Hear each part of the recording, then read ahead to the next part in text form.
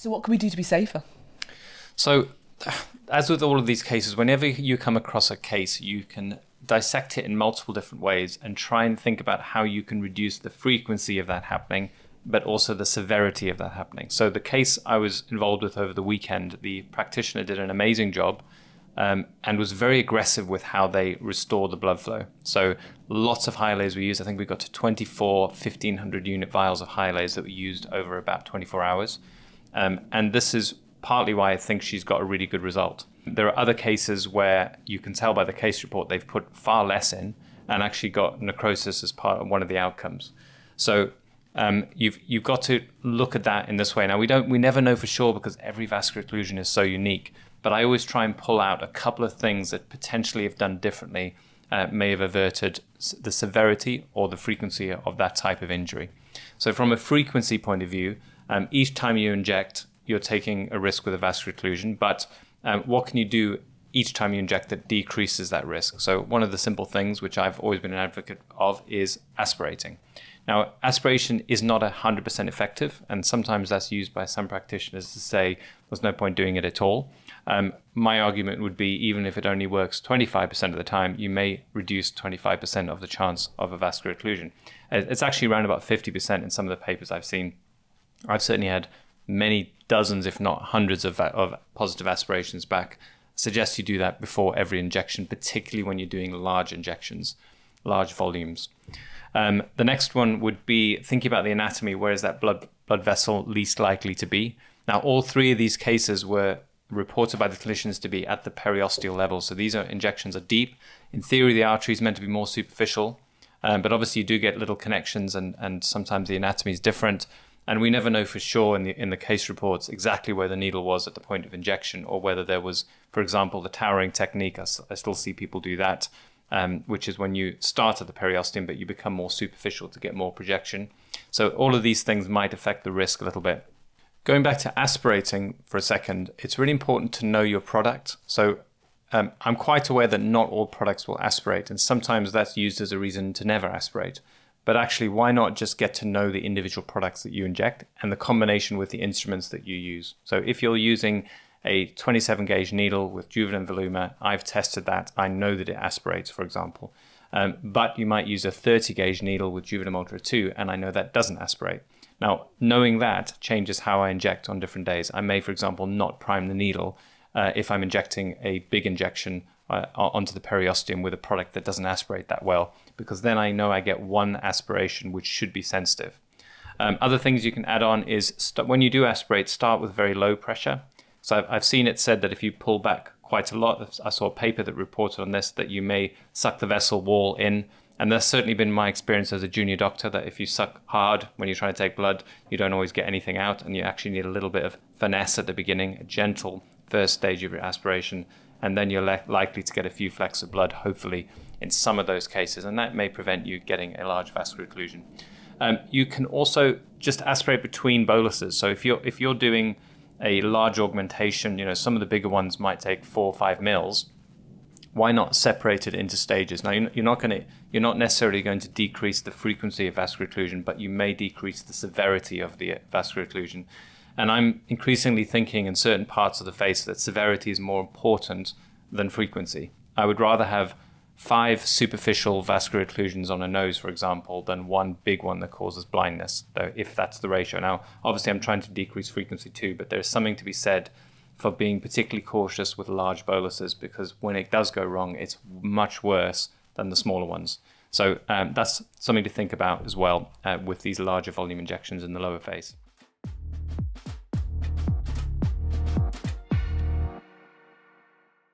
With this presentation of normal capillary refill but the pain, what would you normally want to know next?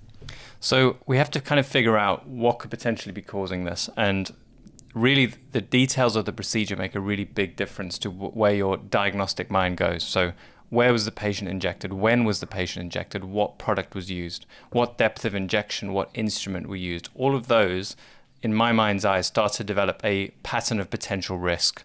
And unfortunately, we didn't actually have any of those. I think if we'd known exactly where the patient was injected, it may have been a lot easier to immediately think of where this potential injury was, because this is a confusing situation. Patient in significant distress, but with a normal capillary refill. So the examination internally was really where it all started to come together. Why do you need to know all those things to realise complication? It's more the detail and the focus that you put into play if you know how the procedure's been done. So if, for example, you know that it was a treatment in the lower third of the nose, that's a different pattern of risk than the upper third. You know, the upper third, you have it's from the internal carotid blood supply, so there's a higher chance of causing blindness and injury to that part of the facial blood supply. Whereas if you're in the lower third, you have the injury to the internal structures of the nose are a bit more likely, and that immediately should shift your attention. So tip lifting might hint at a different pattern of injection than removing a dorsal hump, for example. So what happened next? So on examination of the nose internally, it was revealed that there was a serious injury to the septum. So it looked like necrosis to the septum linked to this non-surgical rhinoplasty. And this explained why there's so much pain, but also why the capillary refill on the outside of the nose is normal. And that's obviously where we tend to focus after an injury, a potential injury. But the blood supply to the inside of the nose is different to the blood supply to the outside of the nose. So it was possible to have normal capillary refill on the nose externally, but internally have a severe necrotic injury. So does that mean then that we need to start doing capillary refill tests within the nose? It's certainly what you should be doing if your patient presents with pain in that area. So probably the biggest take home from this whole journey is to think internally with symptoms and signs, and not just to look at the outside of the nose. If you have treated someone with a non-surgical rhinoplasty and they complain of pain, pain is very significant in most procedures. We may have a bit of discomfort, tenderness, but pain, especially a lot of pain, you should always see your patient and exclude serious injury face to face, rather than assuming from a WhatsApp video, for example, that the capillary refill is normal and therefore all they need to do is wait.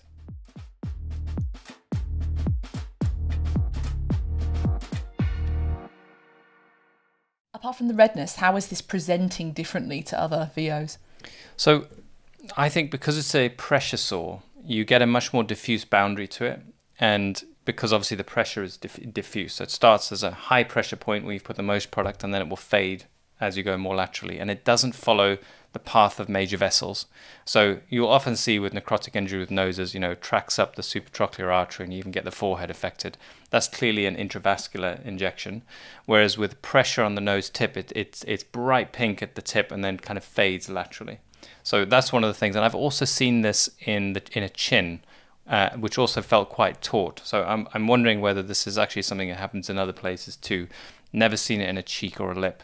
But those areas where there's tightness and noses are particularly that way, particularly if there's just a capillary blood supply in that area, I think it's more likely. Anywhere else we're getting these pressure necroses? So I think I've seen one in the glabella as well. And the difference was that it followed only the track of where the filler was. So if you use a higher G prime filler, which if you actually read the package, most of them are contraindicated in the glabella, so that you shouldn't ever inject them, but people do, you might compress the arterioles in the surface or the capillaries just in the papillary dermis. So what that would mean is you get a localized, very, very localized area of necrosis, and you get a line where the filler was that basically is red around the outside and effectively necroses with a very small area that scars. It's not a very big type of necrosis. Now that's very different to injecting the supratrochlear artery, where you'd normally see the whole forehead be occluded, or even worse, cause blindness. So it's I believe more likely to be just in the dermis, compressing capillaries and then causing small amounts of necrosis. So what are the risk factors for this particular type? So I think injecting anywhere where the skin is taut, and the tip of the nose is one of the most obvious places in my mind. So the lower third of the nose is particularly risky. I think high volume injections, once you're putting over 0.5 ml in to try and get a nose to be the shape you want to, you might be making that difference, but is it at what cost? How much? You need to really be thinking about the amount of force that is required to do that lifting. Now, some noses are highly mobile, and this is one of the things I suggest you check, while others are they just feel more fixed. And if you're trying to lift something that's fixed and you're putting more product in, you're going to be increasing the pressure. So that would be a risk in particular. I think high G prime products will be more risky because they just have the ability to exert more force because they're stronger. So what would you use if you were doing a tip?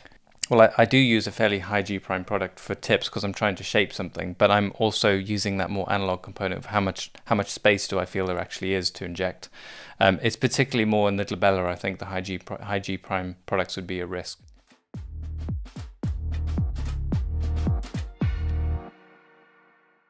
So what we need to understand as injectors is the anatomy in terms of layers. So we need to be able to place structures relative to each other in our mind's eye.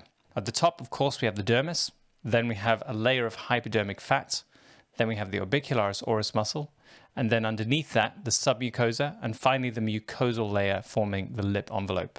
The muscle inserts into the vermilion border, where the divide between the mucosa and the dermis is, and this is a very useful landmark to reference the likely position of the artery because it's so clear for all of us to see when we're injecting. In this paper, they studied 193 cadavers, which is a very big study by aesthetic standards, and they dissected at 3 different points along the top and 3 different points along the bottom of the lip, and then looked to identify the position of the artery relative to the muscle and the probability of that changing as the artery traverses across the lips. They established that there are 3 layers in which we might find the artery, sandwiched between the oral mucosa and the muscle, within the muscle itself, or above the muscle in the hypodermis. The paper found that 78% were posterior to the muscle, 17% were intramuscular, and 2% were in the hypodermis. Around 30% of the specimens showed the vessels actually crossing into different layers in the same cadaver. It's also reported that the superior labial artery tended to run exactly where we inject with many techniques, at the level of the vermilion border. The inferior labial artery was found to be inferior to the vermilion border, at least that's on our side. And then there were around 2% of cases where the same lip had arteries in more than one plane, usually both the subcutaneous and the submucosal. The difficulty, I believe, is that in order to apply this to your actual injection technique, you have to have 3 dimensions of anatomy in your mind simultaneously. It's no good just looking at it in a single plane at the point of injection. So of course, first, along the y-axis, we know the artery runs from lateral to medial on both the superior and the inferior side. Along the x-axis, the depth of the artery, we have an excellent guide from this and other papers that the artery is usually beneath the muscle in the majority of cases. The depth of the artery ranges from 3 to 7 millimeters depending on the paper that you read. But one of the greatest limitations of cadaver studies is that, as we know, cadavers do not represent our patient cohort, thankfully, especially when it comes to the lips, because we are mainly treating younger females in our clinic and most cadavers are very old and have lost a lot of volume. I believe that the depth of the artery is likely to be significantly different as we lose volume, and this could account for some of the discrepancy in the descriptions found in the published data.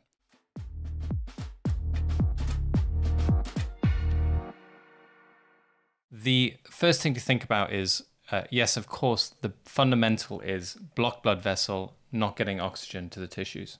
But you can break this down in many different kind of versions of that same event. So the most simple of all would be a point occlusion. So if you imagine the facial artery and you inject 0.1 mils of filler in it, or 0.05, small amount that blocks just one section, not in a point where it's connected with any other vessels, what would that actually do to the skin? And it's in that imagining of how does that actually play out that you start to see how these things would present differently and perhaps how the treatment will be different.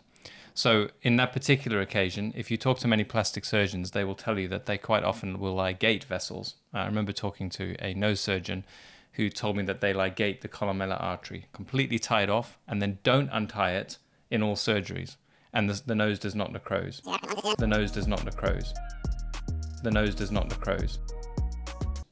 And that tells you a lot about how the vascular system really works, which is it's not as simple as, if you picture a tree, it's not like shutting off the supply of one branch to the nutrients from the roots. The connections are actually more complicated than that.